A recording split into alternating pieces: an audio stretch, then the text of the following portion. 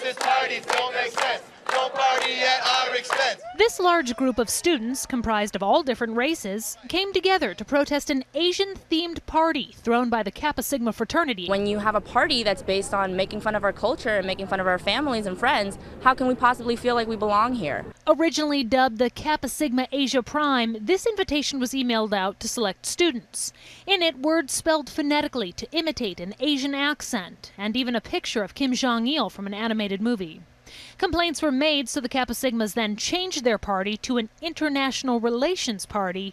But then these photos, courtesy of the Chronicle, surface showing party goers still garbed for that original Asian theme. We wish we could say this party was a fluke. But unfortunately, Asia Prime is only the most recent of numerous racist and sexist fraternity-themed parties. Meanwhile, school officials say they are not focused on discipline right now so much as using this to educate all students. I believe they're genuinely remorseful. I believe they are embarrassed. But the proof will be in the pudding, as they say, and what will happen from today on will dictate the degree to which this really was a learning opportunity.